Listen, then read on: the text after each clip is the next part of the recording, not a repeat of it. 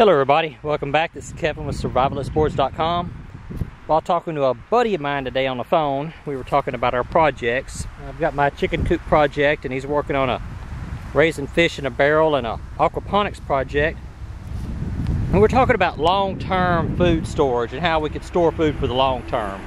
Talking about canning, pressure cooking, pressure canning, need for jars, need for replacement lids, having to stockpile jars. So I said, well, you know, I'm thinking about trying a project with a dehydrator, a solar dehydrator. What I'm going to do is I'm going to build a frame with some 1x4 and chicken wire, leftover chicken wire. Well, yeah, really it's going to be hardware cloth to go over that, and then wrap it with some clear plastic. And right now I'm just taking a measurement, seeing what the base temperature is after about 15 minutes of being out here in the sun on top of that rack. It's about, like I said, about 128 degrees. This is just a meat temperature probe, and then this is a grill off of a replacement grill for a barbecue pit that I'm not using. That I found this somewhere, or my uncle sent it to me. Anyway, I came across it somehow. So I'm thinking, well, why can't I just cut some fruit up, put it on here, put it out in the sun for 6 or 8 hours, cover it with plastic, and see if I can dehydrate it. For those of you that have not been keeping up with the YouTube channel or the blog or the forum, it took about 2 months and built a chicken coop. We've got 13 chickens in here. I've got the tarp over it just to keep the sun off of them. There's a water container down here on this end. See if we can ease around here without scaring them. There they are.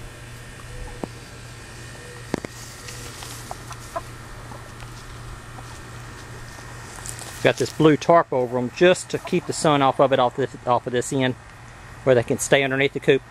The goal is to have fresh eggs from the chickens, and then be able to dehydrate the fruits or vegetables that we grow using something like solar energy. Here's the frame that I built. My wife and I talked about it, and we agreed that for it to be as realistic as possible, we need to use the materials that we just have around the house. Nothing extra. Had this hardware cloth from building the chicken coop. Had these staples left over from building the chicken coop. Some of the tin off the roof of the chicken coop. Piece of plywood left over from the chicken coop. What are you doing? I'm making a video. What are you doing? Why is that pin in there? Because I'm going to see if I can dry out some fruit. Fruit? Yeah, fruit. Tomorrow morning. For the chickens? No, for me.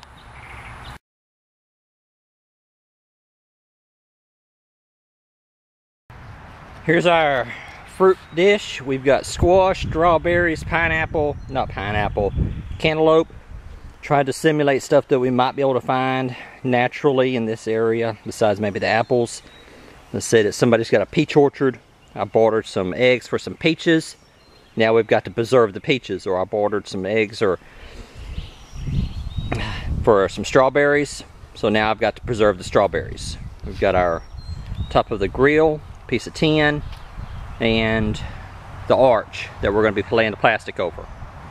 The time is 9:45 a.m. I just put the plastic on.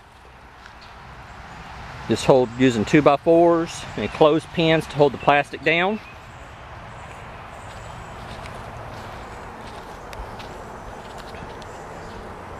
Got a thermometer in there. I don't know if y'all can see the temperature, if the camera's going to focus on the temperature or not. Just trying to use stuff that we could find around the house to build this. Got the chicken wire hardware cloth up here, and it did not take the flies long to find the plate. They're already down there eating on the sugars, I guess, on the plate where the fruit was. It didn't take them long.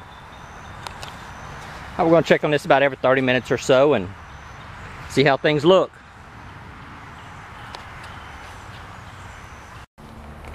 We're about 30 minutes into the project, and you'll have to take my word for it.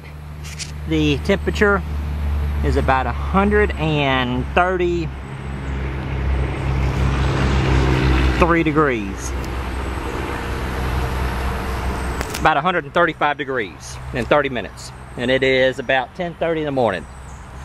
Outside temperature, what, about 80 something? but I'll note the temperature next time I come out. It's around high noon. The moisture is forming like a film on the plastic. And it's dripping down, it's rolling off. That's why I wanted this to be an arch. So the moisture would come up and then roll down. Sorry about the wind. Roll down, you see the streaks of the moisture coming down. Let's see if we can figure out how hot it is. Alright, we're about 150 degrees. Pasteurization level. More like cooking level. 145, 148, somewhere in there.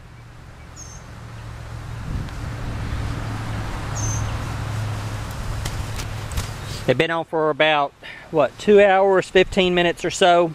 We'll let this project run for about 5.5, 6 hours. See how it goes. The food was on here for about, how a fly got in there, I don't know. For about 6, 7 hours.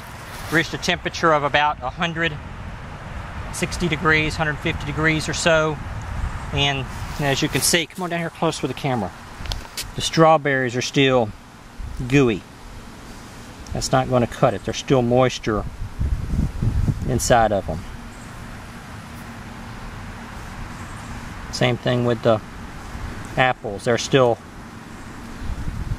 spongy type. What are these? This is squash. Squash doesn't have very much moisture in it anyway. It's still got moisture in it, even in the squash. Alright, I don't know what I did wrong. My first experiment on using a solar dehydrator. You just have to try it again, see how it works out.